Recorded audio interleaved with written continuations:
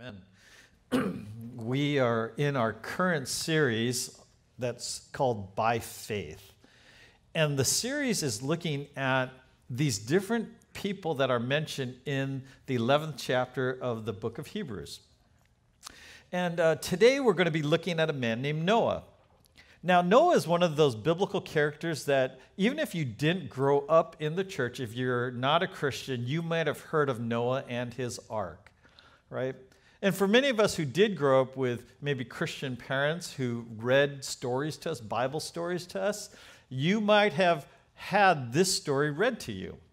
In fact, many of you may have had a children's Bible, and in that children's Bible, there were these really cute illustrations of this old man with white hair, a long white beard, and he had this really big boat, but it wasn't drawn to scale, and you had all these cute animals, 2 by 2, sort of going up this ramp into the ark, right? Maybe you had something like that in your childhood. You know, my kids, when they were little, they went to a preschool called Noah's Ark.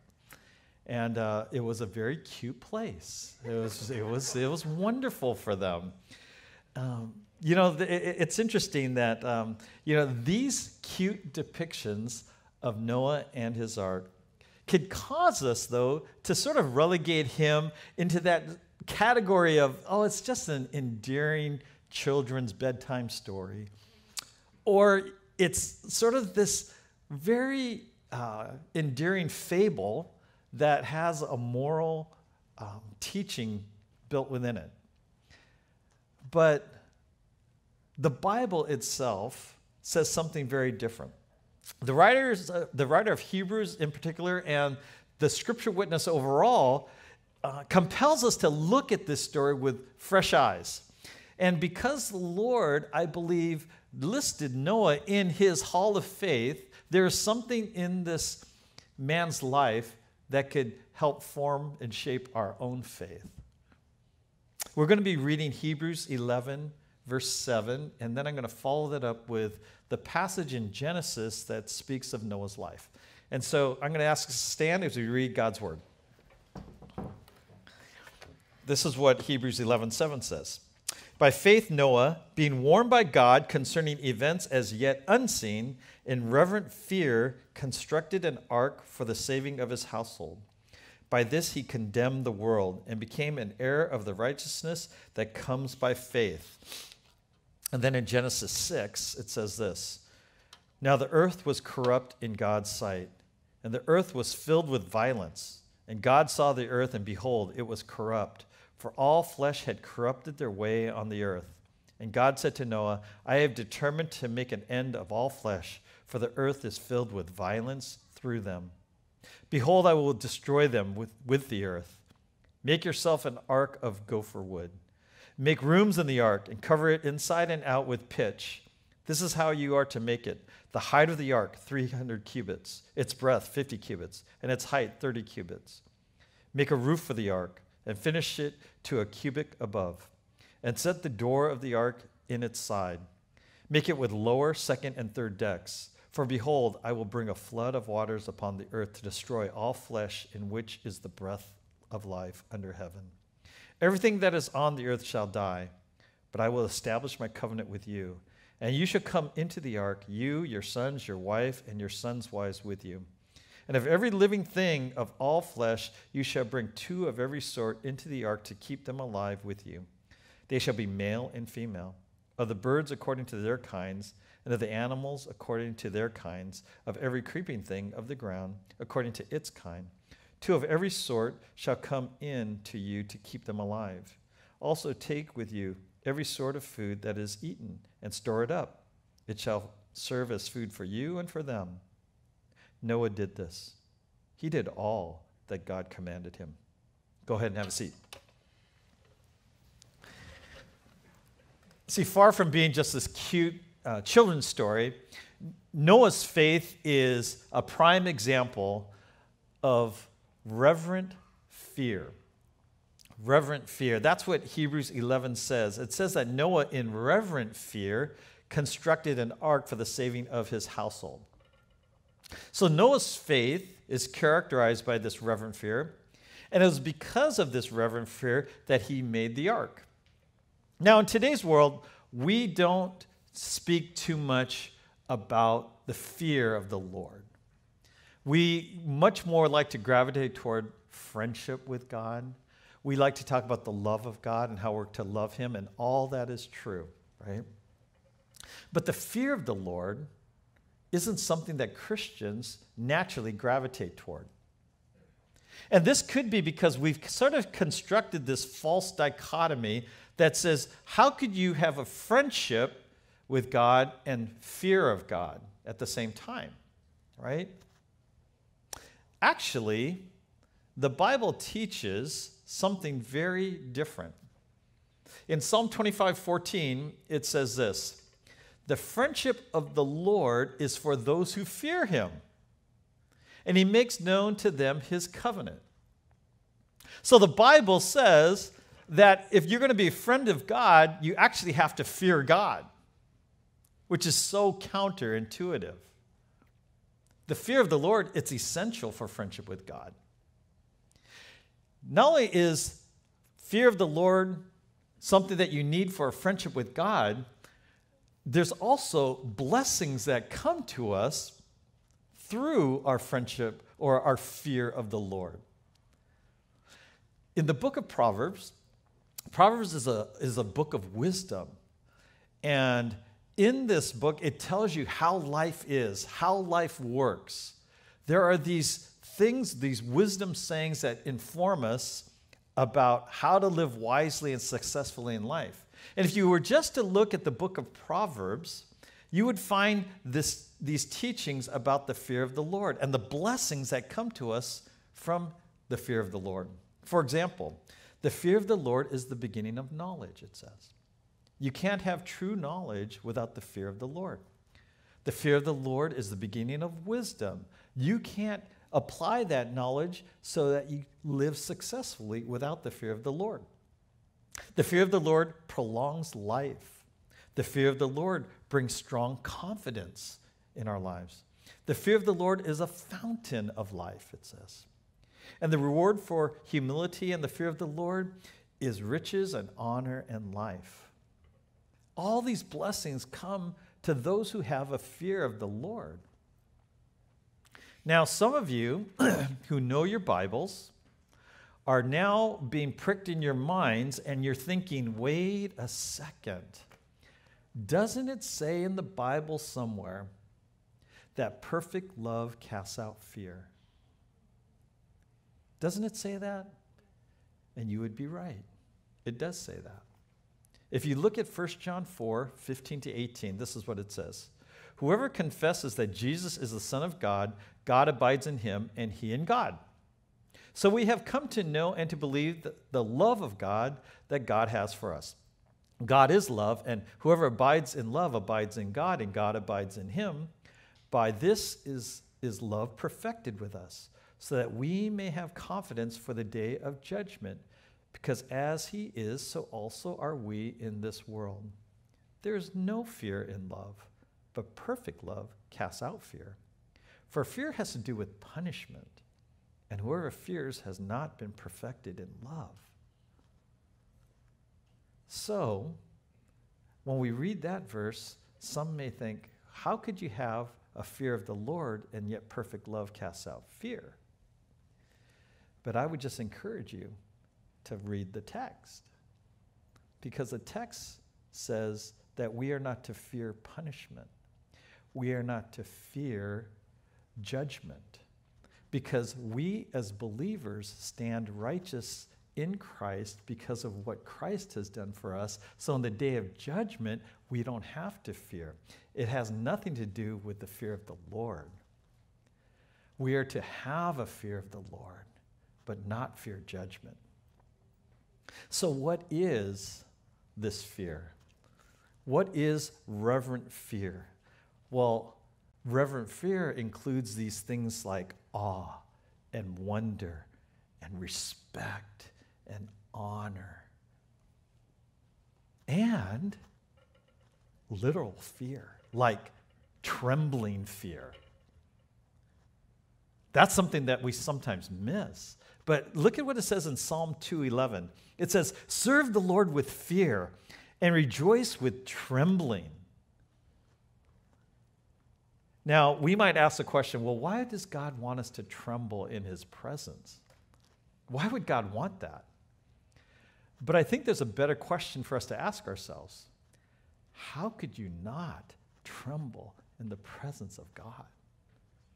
How could you not stand before the Lord who is almighty, who is perfectly righteous and holy, who is just totally pure, who knows our entire lives, who is omniscient, omnipotent? How could you not tremble in his presence?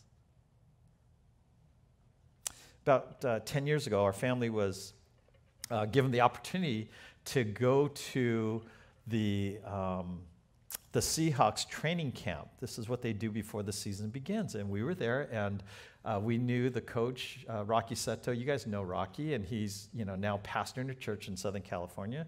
But at the time, he was one of the coaches for the Seahawks. And we went there, and then he arranged to have Russell Wilson come and meet us after the practice. And so we're all standing there ready to meet him, and he comes over, and everybody's excited to meet him, and he comes through, and he's introducing himself. Hi, I'm Russell Wilson, as if we didn't know who he was, right? And he comes down the line, and we're shaking his hand, and we're introducing ourselves to him, and he gets to my daughter, Kelly, and he goes, hi, I'm Russell, and she goes, hi, I'm Michelle. And then he walks past her, she goes, no, wait, I'm not Michelle, I'm Kelly, like he cares, right? And he's gone by that time. It was so funny, though, because, she was in this guy's presence. Everybody knows this guy, and she was in awe, like, whoa. And she didn't even know who she was. And I'm thinking, when we are in the Lord's presence, there's something that happens to us. Like, when we really know God, there is something that happens to us. Like, there's this awe and wonder and, total, like, respect, and, like, we want to just give him ourselves. And there would even be trembling, like, we're in the presence of God.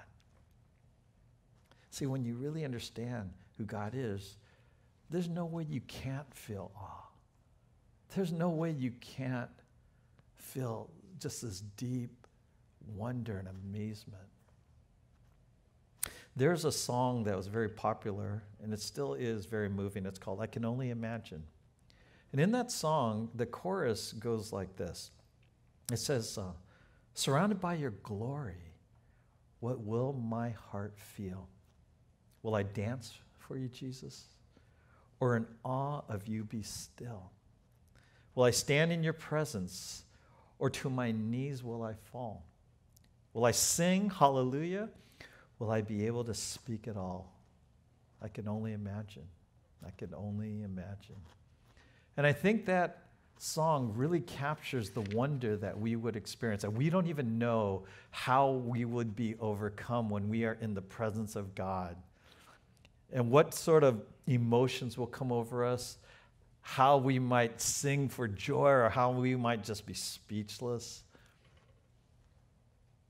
It always sort of amuses me when people say things like, yeah, when I get into the presence of God, I'm going to ask him why he did this or why he didn't do that. And I'm thinking, you have no idea. You're really going to stand in the presence of God and question him? See, this was the God that Noah knew. This is why when God told him he was going to bring a flood, he was going to end the world, he was going to destroy the world, that Noah just obeyed. God told him, I want you to build an ark, and he had never seen rain before. He says, I want you to build this thing. And we don't know how long it took him to build. We know that he had by the time he was 500 years old, he had 3 sons. And then we know by the time he was 600 years old, the flood came. So some people think it took him 100 years to build the ark. We don't know.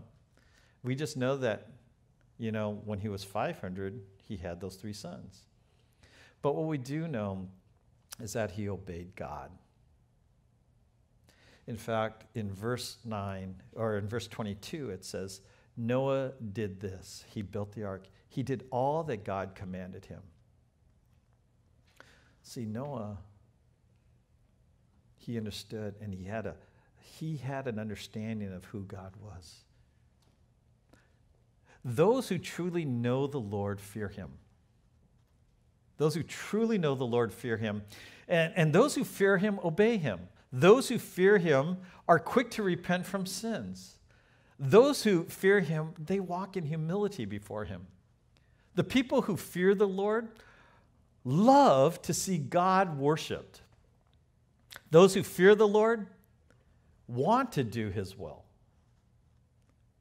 want to say yes to God. Those who fear the Lord, they place him above everything else and anyone else. Those are evidences, those are manifestations of the fear of the Lord. You know, it's interesting that even today, the Lord speaks to us through Noah's life.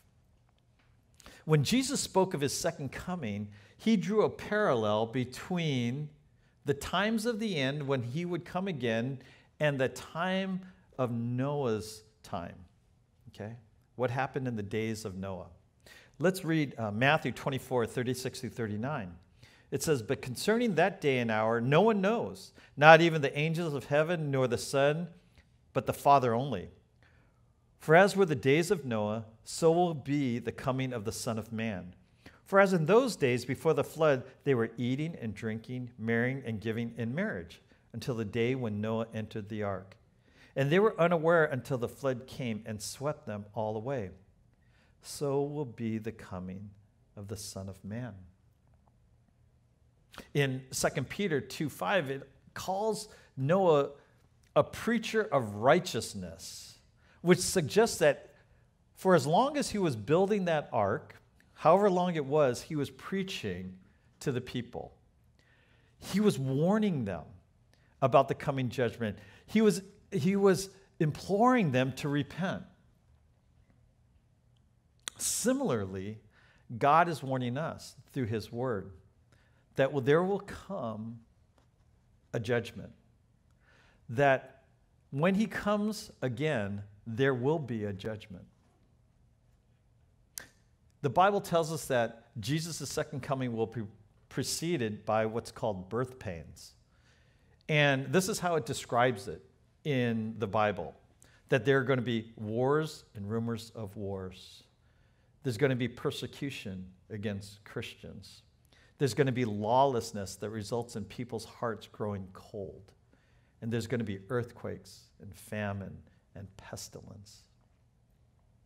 Now, you don't have to be a Bible scholar. You don't even have to have that much spiritual sensitivity to realize how we are living in days where there's wars and rumors of wars, that Christians are being persecuted throughout the world, that there is famine and earthquakes and pestilence, that lawlessness is happening all around us, that people's hearts are growing cold. This past week, I just read about how seismologists are looking at the next big earthquake that's going to come, and they're predicting that, San Francisco is going to suffer this huge earthquake, and it could happen, they said, it could happen at any moment, actually. And they're talking about San Francisco and the devastation that will happen there. They talked about in Los Angeles and how it happened there, and along the rest of the West Coast, Oregon and Washington too. They're saying it's almost assured that it's going to happen eventually. Now, my concern isn't that we all put together our emergency kits and, we're safe in that way, although that's not a bad idea to be prepared. Don't get me wrong. But my concern is that we're prepared spiritually, that we are living in a right relationship with God in the fear of the Lord. And if you're living in the fear of the Lord, that means your life is centered around God and his will and what he wants for you. Your life needs to be revolving around his will, not your own will. that you're not putting off your relationship with God until a time where it's more convenient. In Matthew 24:38, it says, "For as in those days before the flood, they were eating and drinking, marrying and giving in marriage until the day when Noah entered the ark." Now, there's nothing wrong with eating and drinking. There's nothing wrong with getting married. What the writer is saying is he's trying to paint a picture that these people were indifferent to the things of God. They were just going about their life. They were just doing the normal things in their life, but they had no awareness of the impending judgment that was coming. They were indifferent. Noah, the preacher of righteousness, was telling them, hey, it's coming. What's coming? Rain. What's rain? Water. Never seen it like that before. Noah, you're crazy. Yeah, you go ahead and you make that boat. It's sobering to me, that word, that phrase, until the day when Noah entered the ark. See, they were going about their business, and then one day God said to Noah, today's the day. Today's the day. And Noah went into the ark, and he shut the door. And to me, that's just sobering when I think about that finality, that Noah listened to God. He's been preaching. He'd been trying to warn people, and God says that day, and he goes in and he closes the ark. It really struck me, too, when I thought about Noah. There were 7 other people in that ark with him, right? But there were others who were left out. And you know what's really fascinating to me is a couple weeks ago I spoke of Enoch, or last week I spoke about Enoch. And Enoch had a son, and that son was Methuselah. Now, what do we know about Methuselah? Anybody know about Methuselah? What's he famous for? He was the oldest person who ever lived. 969 years he lived, it says. Now you might wonder, how does people live that long? Well, you got to remember, there was a different environment back then, and sin hadn't taken its full effect on the human race, and God had allowed people to live a lot longer back then. 969 years. Methuselah had a son named Lamech. Lamech had a son named Noah. Now, what's fascinating to me is I like to geek out sometimes, and I started to do the math. And in the Bible, it mentions how long people lived and certain dates and times and stuff like that. And what I discovered was this. Methuselah lived to be 969 years old. He would have died the year of the flood, which strongly suggests he died in the flood. And I thought about Noah, his grandfather, being on the outside of that ark. And I thought about the day that he was told to go into that ark and close the door. And it struck me how Noah was this preacher of righteousness, and he had to give a hard message that there was an impending judgment coming. And no one listened to him, not even his own grandfather. See, his father had died 5 years before the flood, but his grandfather was still around. And it just made me sad when I thought about that. Just as assuredly that God brought judgment on the world in the days of Noah, he is once again going to bring his judgment in the days to come. We don't know when that is. We just know it will be. God has spoken, and it will be so. But the judgment that is going to come is going to be different, because it's going to be a final judgment. And there's not going to be a wooden boat to save us. Because he's already provided a wooden cross to save us. See, the Lord has given us, his church, the signs of the times. And he's given us this warning. And he's preaching to us, much like Noah preached to those people. He has preached to us saying, here are some signs I want to give you. There are going to be wars and rumors of wars. There's going to be an increase in earthquakes and pestilence. Can you say viruses? There's going to be these things. Christians are going to get persecuted. And I read just about every week how Christians are being persecuted all across this world. There are going to be these signs. People's hearts are going to grow cold. There's going to be lawlessness, a disregard for even the laws of the land and God's moral laws. There's just going to be a disregard for these things. And he's saying, I just want you to know these things are going to happen.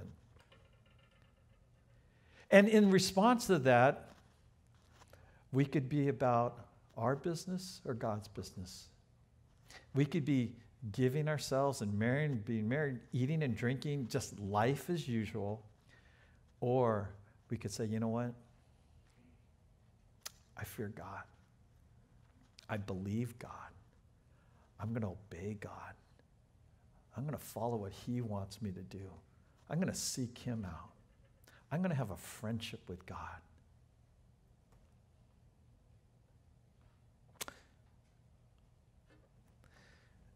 When Noah entered the ark, the door closed, and that was it. When Christ comes, that will be it. Now, in light of this reality, I just want to share with you this amazingly encouraging verse. And it's found in Acts chapter 9, verse 31. I love this. It says this: so the church throughout all Judea and Galilee and Samaria had peace and was being built up and walking in the fear of the Lord and in the comfort of the Holy Spirit. It multiplied. It multiplied. This is a distinction between what was happening in Noah's day and what could be happening in our day. See, in Noah's day, Noah was a preacher of righteousness and no one listened to him. But when Christ has come, he came and he will come again. And when he came the first time, the church was filled with the fear of the Lord. And they were following him and they were doing what he wanted them to do. And they had been transformed and they were giving and serving, and they were caring for one another in ways that were unprecedented. And they were bringing the gospel to places and to people everywhere. And it said the church multiplied. See, you and I, when we live in the fear of the Lord, that means our lives are oriented around what he wants. And I think God will use us to bring this hope that we have to a world that, apart from Christ, faces an eternity apart from him. That's such a beautiful and powerful verse. See, the fear of the Lord is not an Old Testament concept. It is a thing that is for God's people for all time. The church walked in the fear of the Lord and in the comfort of the Holy Spirit, and it multiplied. People came to trust Jesus. God's people, were walking in obedient fear of him and sharing the gospel, and the Holy Spirit was moving. And I think that as I envision our church family, and a church family that's filled with people who are fearing God, I mean, we fear the Lord. We do what he wants us to do. And in spite of what the world might say, we're going to do what God wants us to do. And I think God will honor that. I think God loves it when his people take that kind of stand and say, this is how we're going to live. This is how we're going to worship. So I'm going to invite the worship team to come on up. And we're going to have an opportunity for you to receive prayer today. If you'd love to receive prayer, we have intercessors here. They have the glow sticks on, and they'd love to pray for you. And whatever need you might have today, just feel free to bring it before the Lord. And if you just want to just continue to grow in your faith today, maybe it's specifically in the fear of the Lord and growing in the knowledge of what that all means, or if there's any other expression of faith that you feel like you want to grow in, just please come up and receive prayer. Oftentimes, that's the first step in the journey of faith for God to really deepen you in your faith. I'm going to have us stand right now, and I'm going to ask you to join me as I just commit this time, this next space to the Lord. Heavenly Father, we do thank you so much for Noah, his life, and how he had a reverent fear of you, how he was willing to just obey you and to build an ark before there was even a drop of rain. Lord, we thank you that through his faith we could be instructed. And through his life we could be reminded that even as there was a judgment that came upon the world because of the wickedness that was going on all around, that even in our day we know that there will also be a judgment, and our hearts break because of that. I know yours does too. And Lord, we thank you that you made a provision for Noah and his family to be saved through the ark. And for us today, you've made a provision through the cross. And because of the cross, we don't have to fear punishment. We don't even have to fear death. But we could live in peace knowing that you have made us right with yourself through the blood of Christ. Father, though, help us to understand how to live in the fear of the Lord, how to honor you, how to respect you, how to place your voice above every other voice in our life. Lord, would you help us as we live this way to be strong and courageous? Thank you, God. We love you. We honor you. We worship you. In Jesus' name, amen.